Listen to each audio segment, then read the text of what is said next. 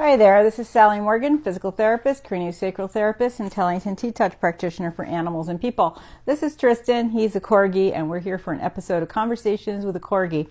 And our computer is in the hospital getting fixed, and we are about to dash, I mean literally run out the door to go to a dog training center that's near here but really hard to get to. It's one of those places where there's nothing like a straight line or a highway or even a real road that goes to this place.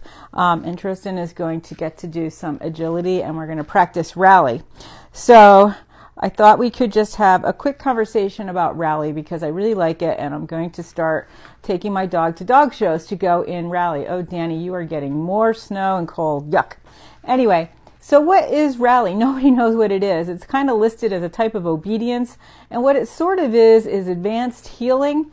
You have to make little circles and figure eights and turn right and turn left with your dog heeling at the left side most of the time, which is pretty easy to train because you just carry treats in that hand or a toy or something that they like. If anybody's seen my friend Karen Tyndall doing dog dancing, that's how she starts with her dogs, is getting them to just follow her around for a toy. And then there are these signs, like maybe 12 or 15 of them, and in the novice level, which you have to start at, you get to have your dog on a leash, which makes it a lot easier. And you go around and do what it says at each sign, like a little obstacle course, but not really, because all you're doing is turning. One of the things in novice that's a little challenging is your dog has to sit and you back one step and then he comes and sits, and then you back two steps and then he comes and sits. Well, and you do that for the third step, and that's a little complicated to keep track of how many steps you've taken, because you might take 2 steps and a step 2, which is still only 2 steps. So, and what the judges are really looking for, I've been told, is the communication and connection and relationship between you and your dog, which is right up my alley, of course. So we are very excited to go and study with somebody to learn more about this sport and to learn how to do the applications and when you apply, where you can go. And there's a huge dog show in Springfield, Mass, here at the end of April. It's a big AKC show. A lot of my friends go to watch. Well, this year we're going to try to go and do rally at the show. And we are going to also be practicing agility. I have always wanted to take Tristan to agility shows, and there are quite a few within an hour and a half of here, but if you do not know what you're doing at all, that is not going to be a fun time. So I need somebody to help me with that as well. So we've got to be in a place I can't find in about half an hour. So we are going to run on our way to get there, but if you want to learn more about rally, you can go to the AKC website and look it up there. It's R-A-L-L-Y, in case you didn't know.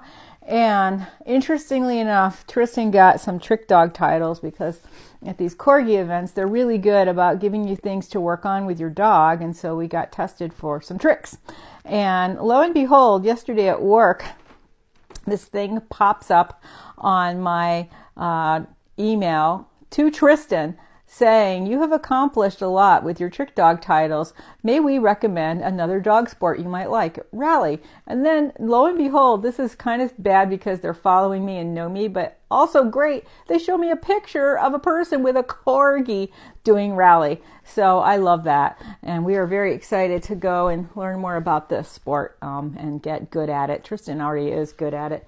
His mother just doesn't know how to tell him which way to go. So that's why we're going in for the help. All right, thanks for joining us today for this very quick episode of Conversations with a Corgi. You will, of course, hear more about this after we do it more. I've done it 4 times now, so at practice events. So we're getting good. Thanks for joining us, everybody. Have a great day. Stay warm, out of the snow. The Midwest is getting slammed again. We have a sunny, nice day with a little bit of drizzle coming in, and I am way busy.